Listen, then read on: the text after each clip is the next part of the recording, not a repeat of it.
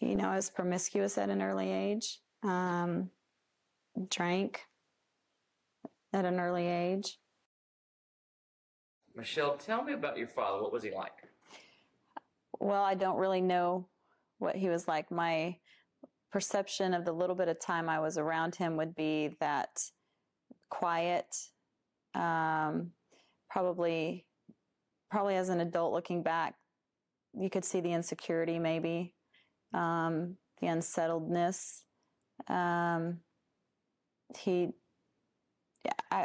would say there's probably some insecurities, some stuff going on in there, but he always appears to be very quiet and unsure of himself. Do you know anything about his father? I don't, because my grandfather passed away. And I'm not sure how old he was when his father died. But I know my grandmother was a widow. And there's 4 boys. So I'm not sure when that happened, but yeah, my grandfather passed away. What's the one word you would use to describe your father? Absent. Just absent. Are there any good things you learned from your dad? Good things I learned from my dad. I was thinking about that, and I can't. I don't know that I have an answer. A good thing that I learned from him would be, to not abandon my own child. Okay. So I guess along those same lines, what are the bad things you learned? The bad things I learned. Looking back and understanding what you just said. There are a lot of, struggling in relationships. I guess always looking to, to other men or boyfriends or whatever to fulfill that loss of not ever having that, feeling that need to be loved and not understanding that I'm already loved and I am worthy, and I am a valuable person, whether he's around or not. So growing up without that father, as a young child, a young girl, what do you think the impact of that was? Oh, it was huge. I don't know what it would like to be to have a father, but I know not having one. I was promiscuous at an early age, drank at an early age. I never did drugs, but there's just this insecurity in relationships. My friends are like, you weren't shy. I'm like, but I guess it's your own, maybe they didn't know how I felt. I don't know if I faked it. I don't know, but always searching for affirmation, needing affirmation, not understanding that, you are good enough because you grow, when your father, especially I would say a father abandons you, but both parents, you feel unloved.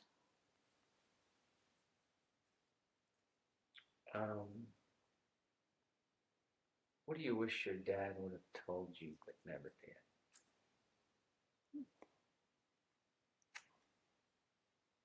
I was going to say that he loved me, but I would have rather, that would have had to been followed up by actions. Yeah. I mean, I would have loved to know that I was loved. But just saying it, you can just say it all the time and have no actions to follow it and still feel unloved. What do you wish your dad would have showed you but didn't? If you would have had a father, what's the one thing you think is most important for dads to show their daughters? That how valuable they are, that their self-worth does not come from a man, and to hold on to it as long as they can, that they are worthy, and to show men how to treat them. You have women out there that are, wife material, and women that are women, and And the difference is that wife material women, they know how they deserve to be treated and how they want to be treated. And they know that their worth and value doesn't come from whether that man loves them or not. And they know that there could be 5 men that, walk into a room and they all want to, date you or be with you. But that woman is strong enough to go, but you know what? You're not sent from God. Or, I don't need to have sex with you to prove that I'm worthy or lovable. I mean, women need to know that. They find their value. They think, if they have sex with a man, that's where their value comes from, and that they're going to get this man. And that may not be the man for them. But they're searching so much for love, just to be loved, that they're willing to find it anywhere. As a follow-up to that statement, why do you think most women are that way?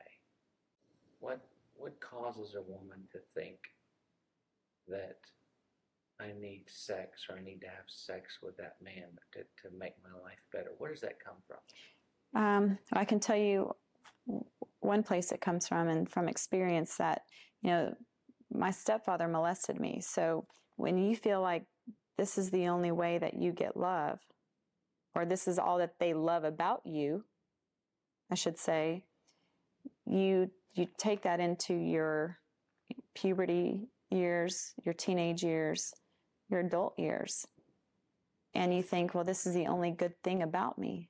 That's what you believe. And so what you believe about yourself is what you will do.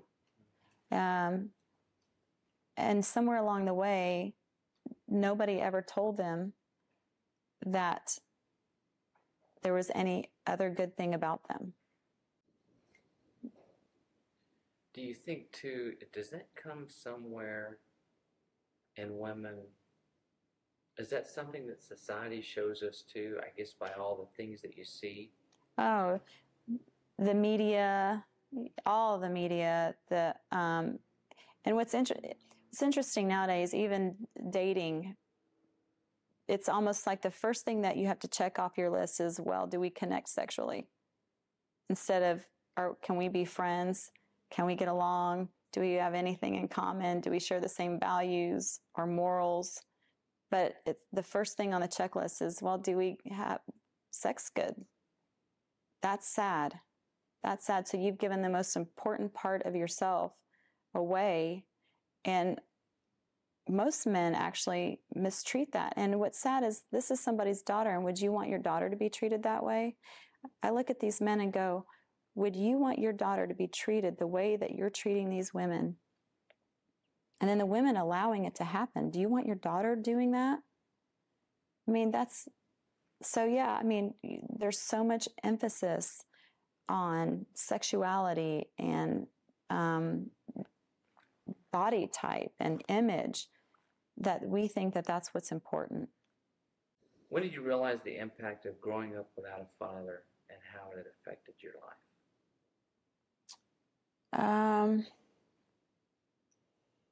Wow. I'm gonna take a minute to think about that. That's a good question. I don't know when I really realized the impact of it.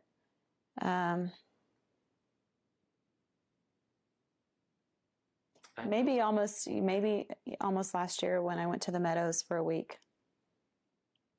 I did a workshop, and the first workshop you have to do is Survivors 1. And it's dealing with all your childhood issues from 0 to 17. And being in there, and you get to pick the people you want to talk to. So, whoever hurt you, whoever abandoned you, or whoever you want to talk to, so picking my dad, and you actually go through the motions. They're invisible, but, the counselor opens the door and lets them come in, invites them, talks to them by name, and you can say, where do you want them to sit here, or would you like them to stand at the back of the room, or, this whole role modeling, and you get to speak to them and write them letters and say, the things that you want to say to them. And it was interesting because my ex-husband always said that because I grew up without a father, I didn't know how to treat a man. And I didn't fully agree with that because I am very loyal and faithful, and I am respectful, which I know that men need. But there becomes a point where when you're not getting your needs met, or you're having to play both roles, the dynamic becomes messed up. So it can seem as if you don't respect or you don't know how to treat a man. But I think it was probably just a year ago that I realized the impact of looking back, of having to go back to 0 to 17, the impact of not having what that did. You're somewhat aware of it grow through your life, but really understanding the impact that it had. Even dating now, I don't really date a lot, and God gifted me with discernment, so I can automatically tell a lot of things, and it's not a judgment, but it's just a discernment, a sense of whatever. But finally learning to stand up for myself and saying, you know what, I am worthy, and I don't need you, and I don't need your worldly views to make me feel important. I want to be treated like a lady, and I want respect and honor, and I deserve it, and voicing it and asking for it up front, as opposed to being thankful that they like me.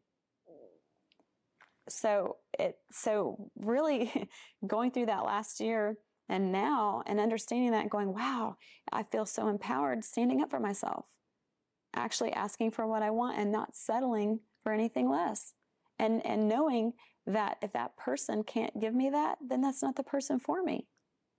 And God will order my steps, and He will bring the right person, and not automatically thinking that, wow, this person must be my soulmate. I mean, we get along great, we have a great time, sex is good, everything seems okay, and it's not really, because that's not what it's based on. So I think with the last year is when I had really come to the realization. In high school, I drank. I mean, we lived to drink. I grew up in a small town, and all the guys had cool cars. I mean, even the girls did, but I mean, the guys did for sure. So, we all partied, and, I would bong a beer and shotgun a beer. And so my thing were like wine coolers and beer. I didn't really drink hard liquor. I didn't have a taste for it, but drank a lot. My aunt and I snuck out of the house a lot. We snuck the car out a lot.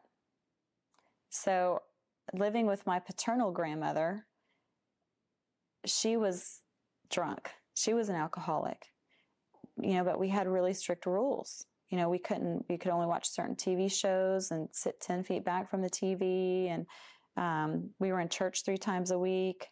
We didn't go out to eat. She always made meals. I mean, but that was the house. But we had an uncle that lived in the house. I had 2 uncles that lived in the house, one on one side, and one had one side of the garage turned into his room, and he was always high. And we would literally sneak that car out of the garage with him right next. I'm like, is anyone aware? Are you just so high and stoned and so drunk and past? I mean, it was crazy. But,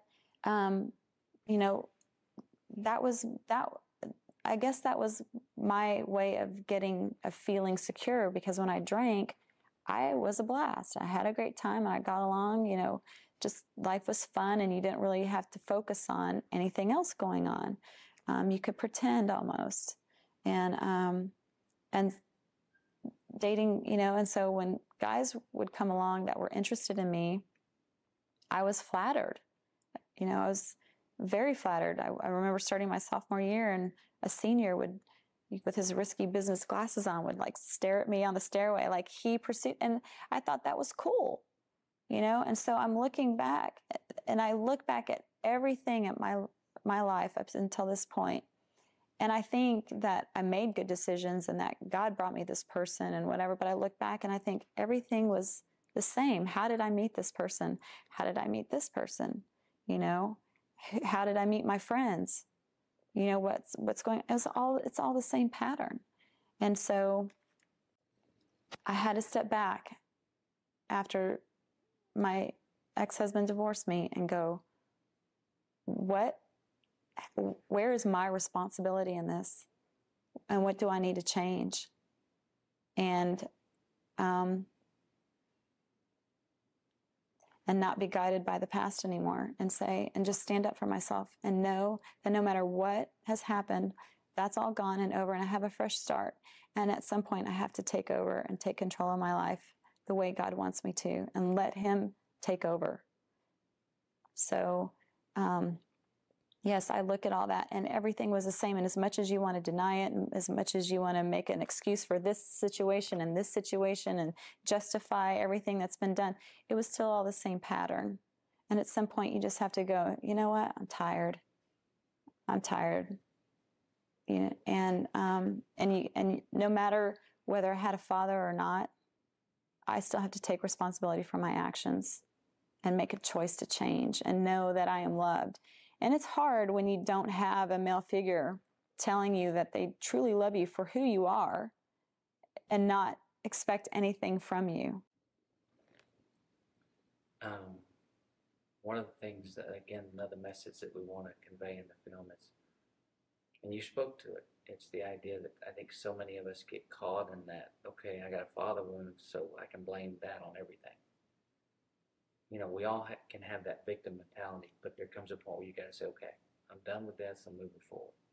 And I'm not going to be a victim any longer, you know, for the unforgiveness and everything else that helps you get past that. But just sitting here listening to your story too, Michelle, I will say, you know what, there's no telling how God's going to use your story and how he's going to use the things that you've went through in the past and how you're going to be able to connect with other women as a result of that. And the incredible change that you can have, your story can have in their life.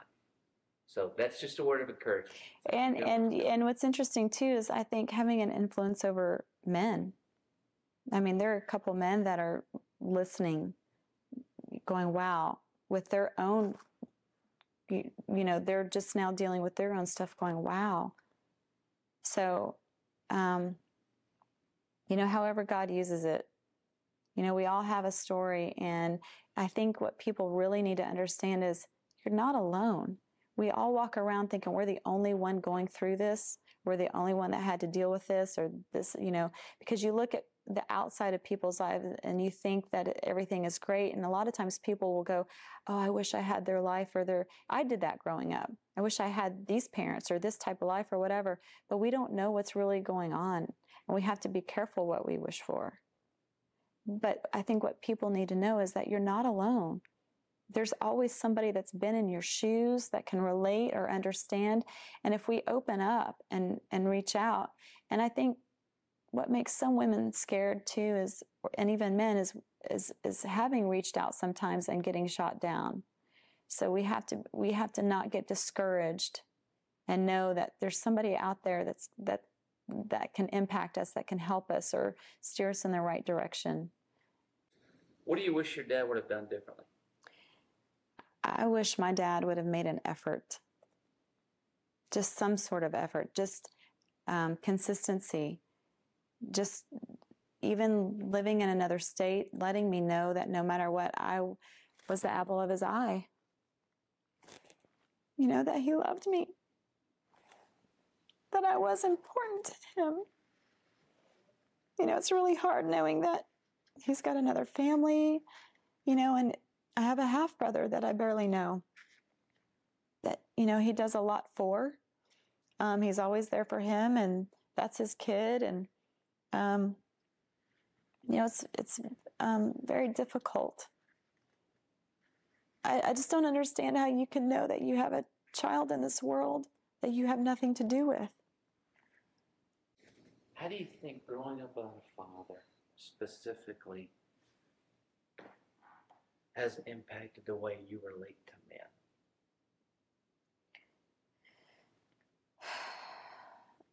Well,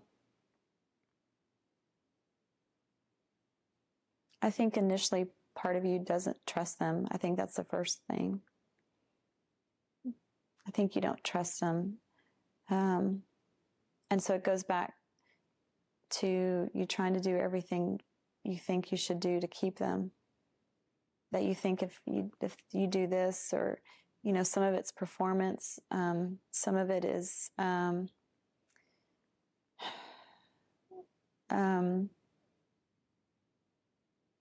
not being yourself, even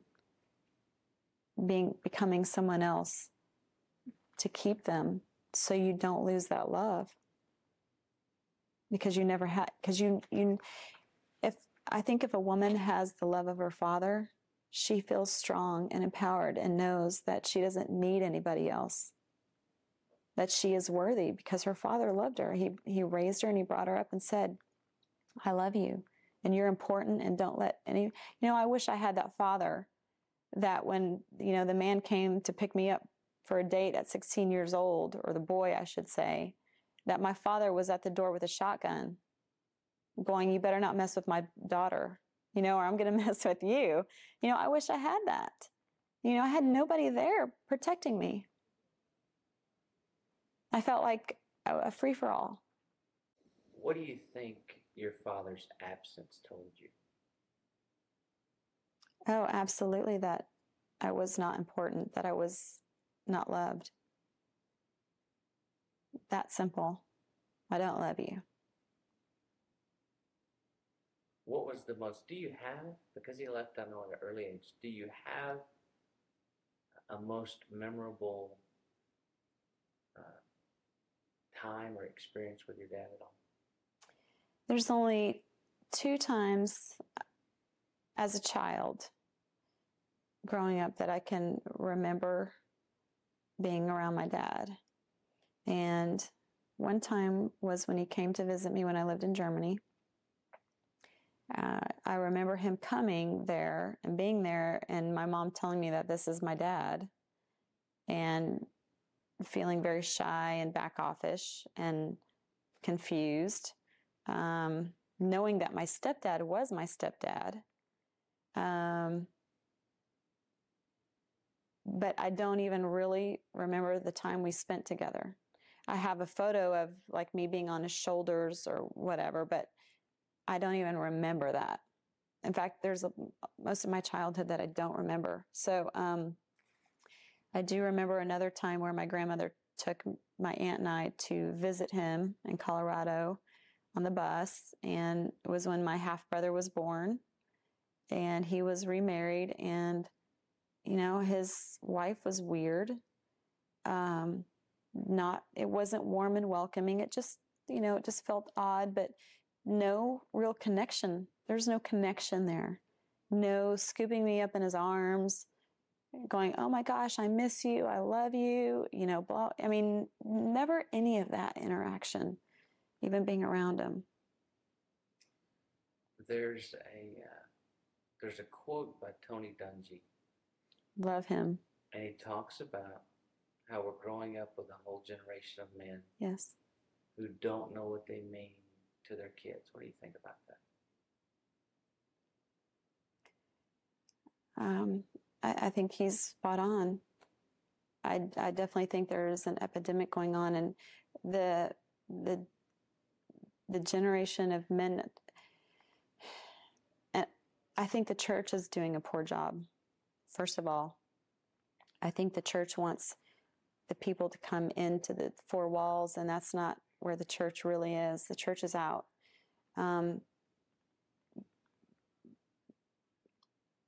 I just think it's sad because it keeps following generations, and who gets to break that generational curse? I mean, who gets to help these people at some point? Someone stand up and say, you know, this is a problem, because some of these men don't know how to do it. They've never, you listen to the prison kids, they've never even heard the word respect. And then what they've been taught about it is something completely different than what it is. It's more demanding it and not knowing how to give it. Tony is right on. And I don't know how. There's got to be something. This movie is going to help. Something has to be done to help these men, these boys. And it starts with the boys. So I love all the men out there, just have to say, that are focusing on the children and mentoring the children, because that's where it starts. If you could say one thing to your father right now, what would it be? I've often thought about that, because even after I came out of the Meadows, I thought I was going to tell him what he did, and let him know the impact, what happened to me from him not being there. I went back and forth with it. Should I say something? Should I not? Would it even matter? Would he even care? So I think the thing that I would tell him, though, is that I forgive him. That's really the only thing that I could say to him, is that I forgive you. What advice would you give the men out there right now that are fathers? That are fathers? I would tell them to be present in their kids' presence, to be intentional. But aside from that whatever struggles they have going on, they need to get help first. Love is unconditional, and it's not selfish. And so even if they think that they're doing a good job, I would ask them to reevaluate what they're doing, to get good counsel, good mentor, talk with other fathers that have a good relationship with their kid, whether you have a good one or not. I definitely ask men that think that they do to reevaluate what's going on, but they need to be purposeful. To be purposeful, to take God says put God first, and then your marriage, and then your kids. But sometimes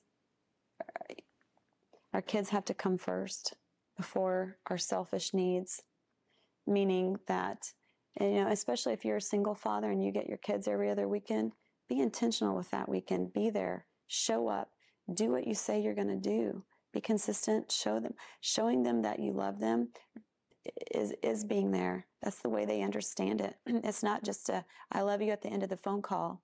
And it's not, I'm going to take you to a movie and then not taking them. You can't do that to a kid. You have to do what you say you're going to do. So be there, for fathers that are in the home, that are married. Show them how much you love your wife. Teach them how to be a good husband and being a good father. And if you think you're being a good father, just reevaluate it and step back and go, am I? And take a look at yourself and deal with whatever junk you have going on, and go get help and do what you need to do to raise those kids right. Because if not, we're just going to keep repeating a cycle. I never wanted for my kid what I had to go through, and I was very intentional about raising him that way. So, I was very protective, very loving, very physically loving even, hugging him, letting him know, words of affirmation, stability, structure. And, those are some of the things that kids need. They don't need antagonism. They don't need sarcasm. They don't need your name calling. They need understanding and patience and guidance. And telling a kid, oh, we don't do that without an explanation isn't helping them. So I just, go get parenting books. Go talk to some of the experts. Go talk to your church leaders or, friends that that appear to be great fathers to you, that have a great relationship with their kids. You don't want to go talk to the father that their kid's a bully in the classroom. I mean, you wouldn't get advice on money from a guy who didn't have any. So you have to go to the right people. But you have to be intentional. And if for those of you who aren't fathers that think you want to be a father, that can't wait to have kids, make sure you have all your stuff right before you do it. It's a big responsibility. You're dealing with another human being. I don't think people really realize what they have or what having a kid means. What do you think is the best thing a father can do for a child?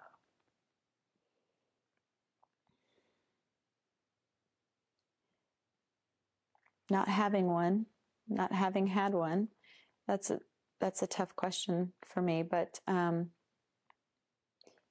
can come from the mother's point of view. But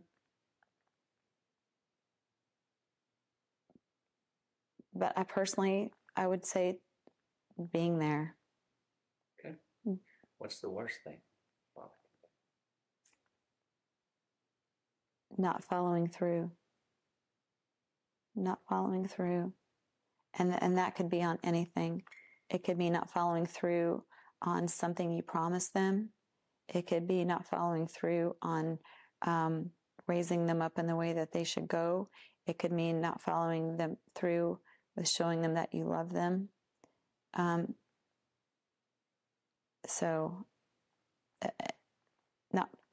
following through as the responsibility you have as a father. So, but for me, I would say abandonment, but there's so much more, because you can still be present in there and still not be doing your job. If you had a friend who was going to be a father for the first time, what advice would you give him? Knowing myself, I probably wouldn't give advice at first. I would probably ask him some questions. I would ask him what his thoughts are on parenting. Has he thought about it? And, what does he think a father is?